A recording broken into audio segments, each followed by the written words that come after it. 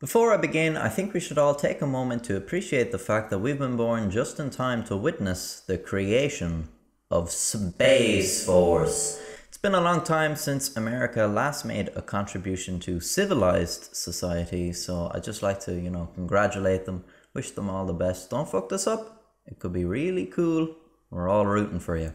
However, it's not the first time America's looked to militarize space, and this particular story takes us back to a time before the moon landing. In fact, this story is closely linked to the moon landing, as you will soon find out. The US and the Soviet Union were embroiled in the Cold War, and in 1957 the Soviets took the lead in the space race by launching Sputnik 1, the first man-made satellite to orbit the Earth. The US were already lagging behind with two failed attempts to launch their own satellites, so they decided they needed to up their game. The space race was largely showboating and one-upsmanship, and one of America's greatest shows of power in the past was, of course, the nuclear bomb, so why not use it again? There were a lot of rumours at the time that the Soviets were planning to detonate a hydrogen bomb on the moon to commemorate the anniversary of the October Revolution. And this would really make the US look like chumps when it came to space, so in response, the US Air Force proposed putting a nuclear bomb on the moon as soon as possible, as they thought their progress in the development of intercontinental ballistic missiles would allow them to do it. As such, resources and manpower were pooled into the top secret Project A119. Like, yeah, seriously, they were really planning on nuking the moon. The moon! It sounds crazy, but I mean, hey, fuck it, that's awesome. It's like, fuck you, moon. A team was assembled to study the possibility of the effects of detonating a nuke in space. And look, fair play to them. When I imagine the people who suggested nuking the moon, I don't envision the sort of person who would logically consider and research the ramifications and the scientific value of such a feat. Among this team was a young Carl Sagan.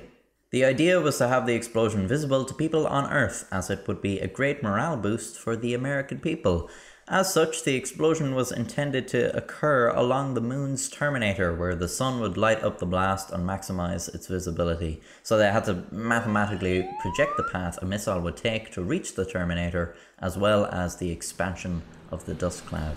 The Armour Research Foundation had been investigating the effects of nuclear explosions on the environment since 1949, and so began researching the consequences of an explosion on the moon.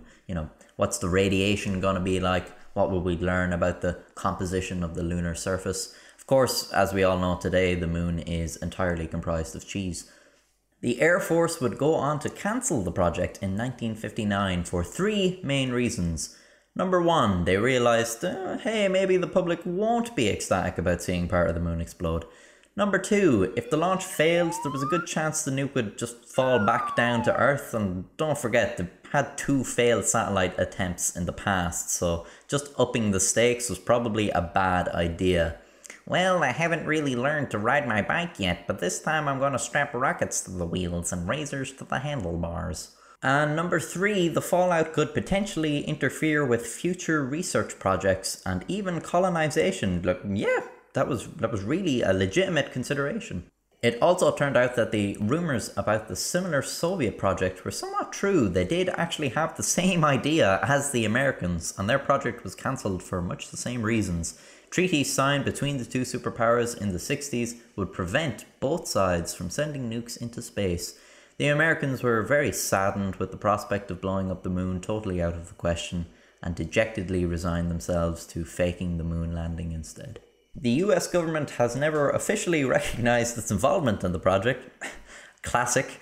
So how can I reveal all this information to you? Well, I just made it all up. Just like my debilitating back injury and my benefits claim. No, I'm only joking about the moon stuff. It actually all comes from the aforementioned Carl Sagan.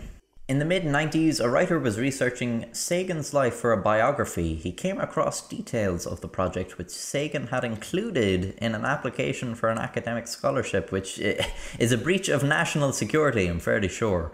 In light of this, Leonard Reifel, the project lead, came forward to confirm the leak and reveal more information. This would lead to a Freedom of Information request being lodged for Project A119, and the government would oblige by releasing one of the least incriminating papers, A Study of Lunar Research Flights, Volume 1. I like the little drawing on the front there. A search for some more papers concerning the project revealed that they had been destroyed in the 80s. Hey guys, so at the request of some of my viewers, I have created a Discord server. Now, I've never used Discord before, but so far I've had a great time chatting with you, so if you want to get in on that fun, I'll put an invite link in a pinned comment down below. So even if you're like me and you've never used Discord before and you don't really know how it works, I'd recommend just go for it, get in there.